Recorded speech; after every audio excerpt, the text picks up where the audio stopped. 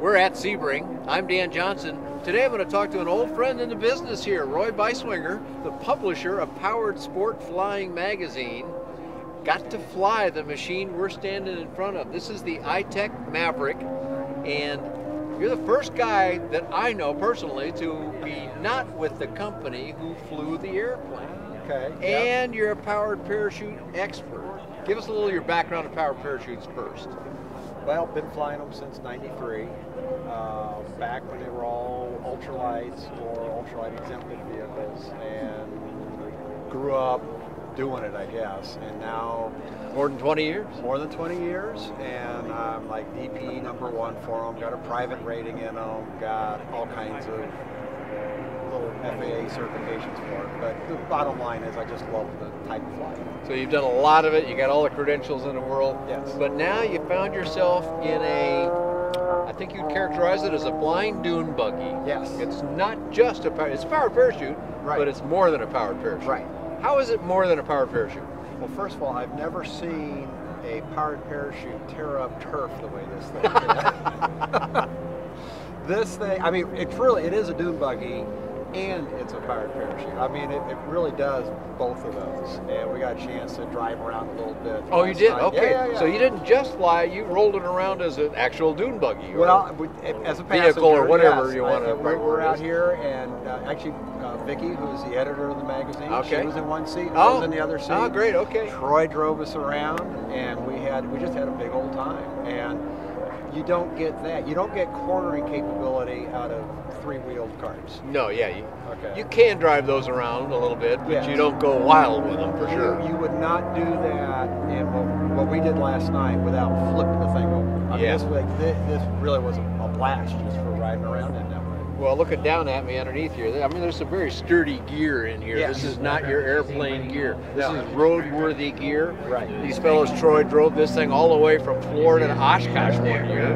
So that pretty well proves the roadworthiness part of it. And I think they are under the classification of a kit car. Right. So that allows them to do some things that, well, they don't have to have big windshield wipers and all that other Sure. stuff. Yeah. Many, many more things that our government likes to And I'll take it one demand. step further. Yeah. You know, I would not take most roadworthy vehicles out on dunes. Well, that's a fact. So, I mean, this is doing a lot of different things. A lot of people have advertised over the years. We've got aircraft that do X and Y and Z, and you can flip this and switch that, and you could do that. And it's, the whole cartoon transformer. Yeah, but you got to spend a couple hours making it from one to the other. Exactly. If it's even that And it fast. doesn't do any one of them well.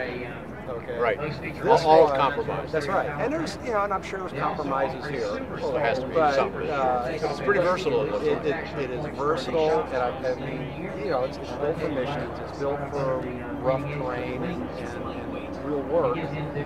But a lot of the things that make it a really good workhorse make it a little fun. Well, we talked Roy into the front seat, which he didn't get in before, Nope. but he's going to practice like he's already knows a lot about it. In fact, Troy, the fellow who does all the test flying for the company, said, you know a lot. So tell us a lot, Roy. You're sitting in the vehicle now. It looks like you're driving a car to me, except Right. that I recognize this instrument over here. This is the Right. Garmin Era, Yep. and that's an aviation instrument. So Well, you there's got a another steering wheel Garmin and instrument. and a Garmin radio over there as well. So what do you know about this as far as not driving it now? That looks pretty obvious. A gas pedal, a steering wheel, you push one and it goes and you turn it. But what do you do when you get in the air? The steering wheel still works. Steering wheel. The steering wheel steers it in the sky. Okay. So So they've got this connected up because you got to pull a couple of lines on a powered that's right. parachute. That's how you steer a powered parachute. Is you either pull down the left or right line. But what they've done with this is they've got some actuators. So it's all fly-by-wire. I mean, that's one more thing to add to that. This is a fly-by-wire aircraft, and it does have the backup of flying, physically with pedals the way a typical powered parachute would. So Okay. And is that what these handles here I'm looking at are all those are about? trim handles. Those are trim And handles. those- Okay. So when you're steering this, when you turn this way, you're probably turning the wheels. I can see the wheels You are turning. turning the wheels. But you're also driving a mechanical actuator of some kind that is pulling on the line. That's right. Okay. That's right. Now there's some switchover because one of the nice things about this flying car, and I guess it's the same way that everybody's going, is that when you're driving, you have a different transmission than just powering the prop. True. Okay. So, and it's actually kind of required. If you look at the way the rigging is up overhead here, you've got things kind of, when it's put into drive mode, you've got the poles for putting the chute up that are right in the way of the prop. Okay. So, but I mean, as far as flying, Troy was ready to say, well, you just like fly. I mean, I've got the rating, I've got all that, but it's an air show. Sure. I want to get a little bit more. But I mean, working from the back seat as I was flying, he was not working hard. He was having a good time. And you would understand if he had put you in the front seat at a private field somewhere where there wasn't people watching and so forth. You think he could have done it? I think so. I think in fact I'm looking forward to it. All right, cool. Okay. But the thing that is very, very interesting to me sitting in the back seat particularly is that when it took off, normally with a powered parachute there's a big kiting experience. I mean, you're looking You over kind of lurch forward and then you kind of stop. Well, but you're watching the chute the whole time. Yeah. Should be. Yeah. Because you're building this wing. Well, with this machine, wing's already up there. Yeah, you get this big pole that they erect from right around, I guess it's right around here, goes way up and holds the leading edge right in the center, and you wouldn't think that'd be enough, but it's enough so you don't go through the raising of the wing. Not going through the kiting part, so it's already there, and if you're in the back seat, like I was, you couldn't see the wing. I mean, the wing's actually, Yeah, right, no, yeah, so you'd be blocked from back there, looking over your shoulder. Pilot can see it. Pilot is looking right through the Lexan here. Okay. So the wing's right overhead there, okay. There's a safety of seeing it for you. But if you're in the back, it's literally flying car because all you see are wheels. I mean, you're not used to seeing a wheel out over here, are you? You're not seeing, and not anything that big, not on anything this small.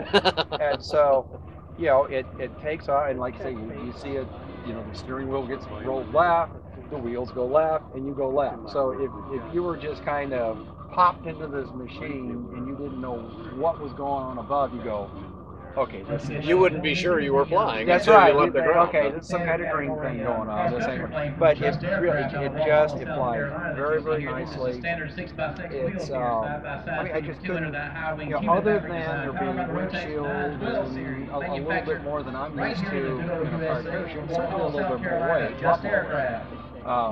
more seats. I mean, it's a 3-seat car. Right, so as a ground vehicle or as an experimental aircraft as opposed to a special light sport aircraft, you can have 2 people back there. That's right. And one up here. So a 3-seater aircraft. It's a 3-seater aircraft, so you need a private rating to fly it, even if you're flying to do that, yourself. right. But they've got the program.